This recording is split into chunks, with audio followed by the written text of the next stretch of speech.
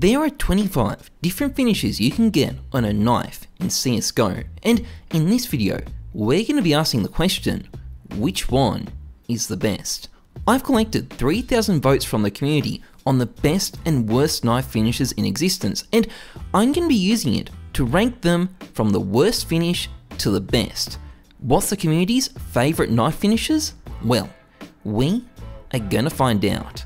Now, this video is sponsored by Skinport, the easy to use skins marketplace where you can sell your skins for real cash. Skinport offers a huge range of skins, over 160,000 of them, at prices miles cheaper than the Steam market, as much as 30% off. You can also purchase skins in an instant, just pick the skin you want and buy it. There's no need to deposit first and no hidden fees. Oh, and if you're selling, Skinport has a super low selling fee of just 6%. for items over $1,000 and for private listings, making it an awesome marketplace to sell on.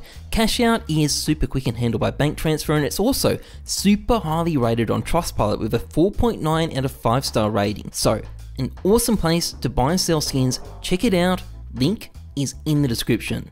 So I used a very simple scoring system to rank these knives, 1 point for every vote towards them being the best knife, and 1 point off for every vote for them being the worst knife. And with that explained, we can get straight into the ranking.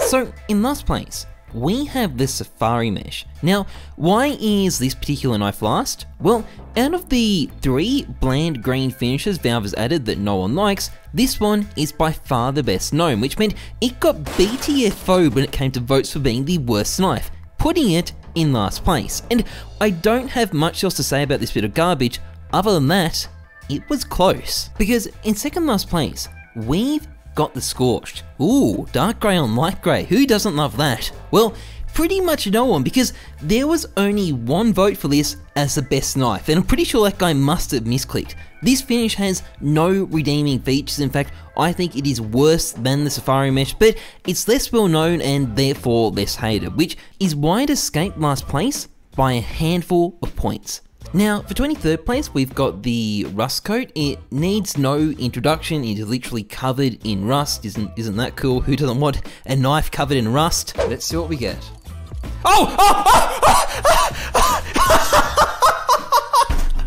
I definitely don't, but this finish is kind of saved from being dead last anyway, by the fact that it's so bad, it's kind of good.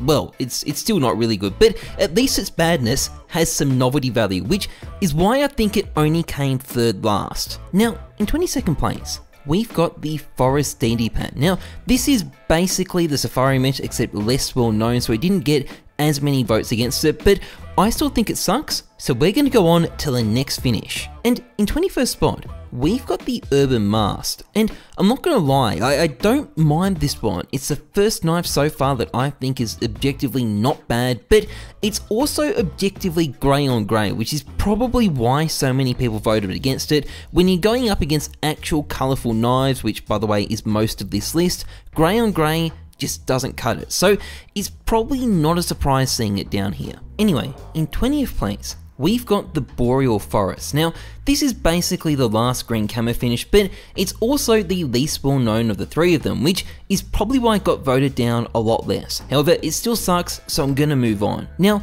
in 19th place is the Stained. Now, like most of the finishes so far, this is another one of the dull OG finishes Valve mistakenly thought people would like. As the name suggests, it is stained, apparently with lemon and mustard, okay. And I mean, who wouldn't want to pay hundreds of dollars for a knife that's stained with lemon and mustard? You know, I would. But moving on from that, in 18th spot, we get our first gamma knife, the Brightwater. Now, I'm not gonna lie, I like all the gamma knives, and I kind of like this one too.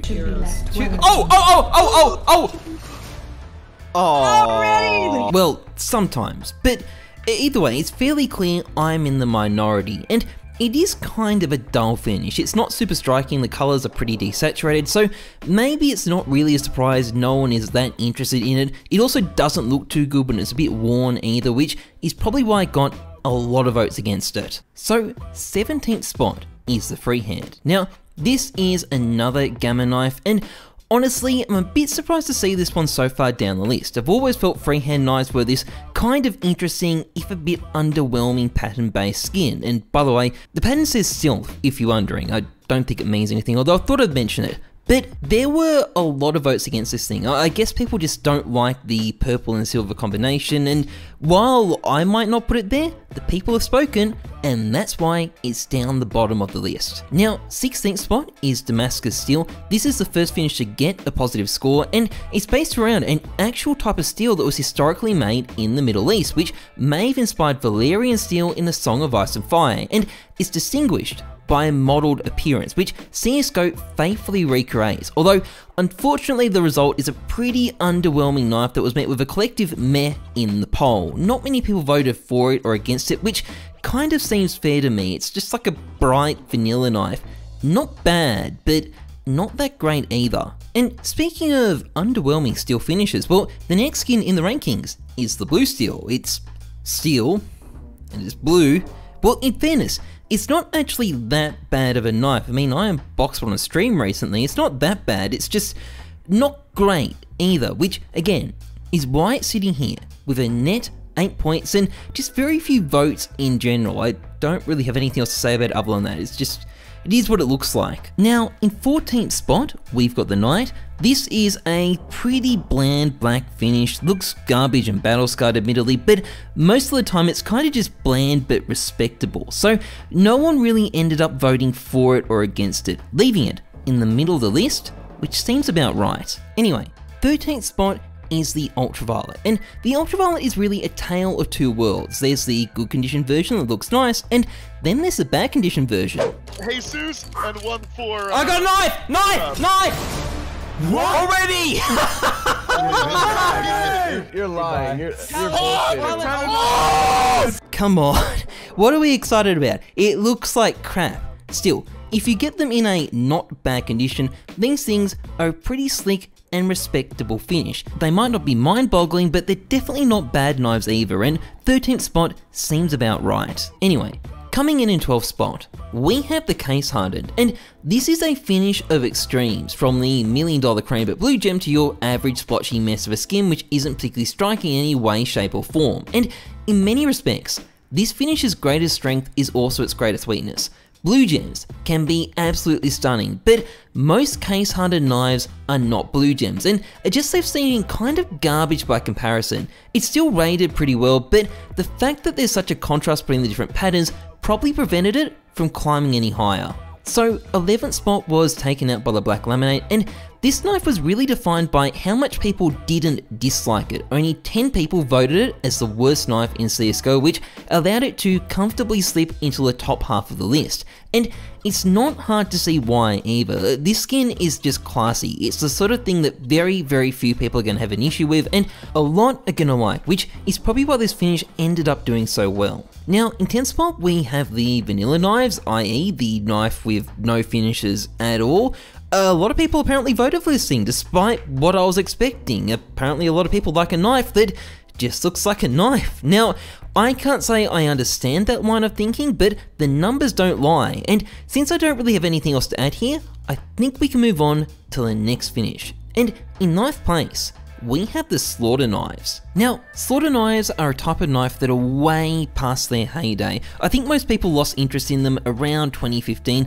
They used to be a big deal, people used to care a lot about their patterns. My favourite was definitely the See the Sloth pattern, that was my number one, but these days, there's not much interest in them. But that, combined with their relatively nice finish, might explain why they got the least votes for the worst knife in the entire poll, which really helped them a lot in claiming a good spot on the list. Now, 8th spot is the Autotronic. This one is definitely a favourite of mine. It's another gamma knife, and is also the first type of knife I ever unboxed, and its simple red and silver finish has a lot going for it. There was only 13 votes against this guy, barely any, and while there definitely are flashier knives, this one is still solid, and I think it really deserves its spot on this list. Anyway, 7th place is the Crimson Web, and this is a pretty legendary type of finish. It's very well known, it gets very expensive, it's got this striking red appearance, so it ticks a lot of the boxes. but it does have a bit of a problem in the fact that it often comes in quite a poor wear value and is kind of scuffed as a result, and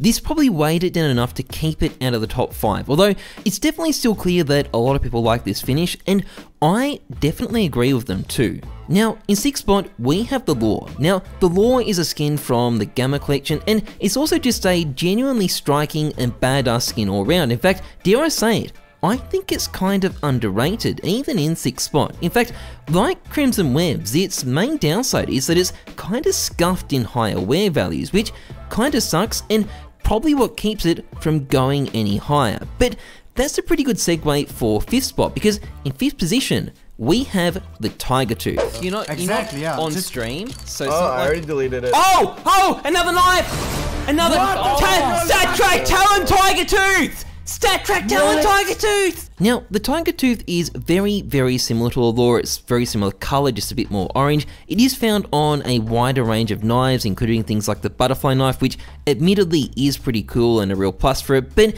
it also basically never comes in a bad condition. It's almost always factory new, which is another plus with this thing. You're always getting great quality, and I think that's what's really allowed it to crack the top 5. Now, 4th spot is a classic CSGO finish, the original top tier knife finish, the Fade. Simple, elegant, pattern based, meaning there's better and worse Fade finishes for collectors who just love that, and just downright iconic. Skins like the Karambit Fade command huge prices considering how relatively common they are, and in many respects, this finish is only behind things like the Dragon Lure and the Howl in terms of just how well known it is. However, the thunder still has been stolen from it by a couple of newer, flashier skins, and we're going to check them out as we break into the top 3. And 3rd spot is the Fade's younger, better looking cousin, the Marble Fade. Brighter, more colourful, and with more interesting patterns, including outright famous stuff like the Fire and Ice. This was able to fight its way above the original Fade. I think 5 years ago we would have gotten different results, but these days, it's the Marble Fade that's winning out. And I gotta say, I really do like this thing, but not as much as I like 2 other finishes, and they just happen to be the 2 that are left. So, in 2nd spot, we have the Gamma Doppler. This is a fantastic knife in so many ways, and I've had some real good experiences with it too. No, and here we go, and it's a Gamma Doppler! But what's good about it isn't so much my luck, but the patterns. There are 4 variants, and they are great. Really great. They look good in the sun, they're subtle but also striking. Then there's also the Death by Green version, the Emerald, one of the most expensive knives in the game, and this finish's diversity and just general awesomeness is its real strength. But at the end of the day, it was beaten out by a lot by a finish that offered even more, the original Doppler. This thing has everything the Gamma Doppler offers and more. It's found on 9 extra knives that the Gamma Doppler isn't, and in addition to its 4 slick but striking phase finishes, it's also got a Sapphire variant and a Ruby variant and a Black Pearl variant. I think it's the Sapphire that really makes this thing number 1. Aside from the very best blue gems, it's clearly the most valuable knife in CSGO, but either way, the vote just wasn't close. The Doppler finish is CSGO's clear number 1, and being a massive Doppler fan myself, I don't think I could agree more with it. Normally did 300 cases, didn't get a single red. So I got another knife! Talon Doppler! Anyway, that's pretty much it for this video. If you enjoyed it, please like, comment, and subscribe. Massively appreciated. Otherwise, trust the numbers, not your gut. I'm Heyzeus. Thanks for watching. See ya.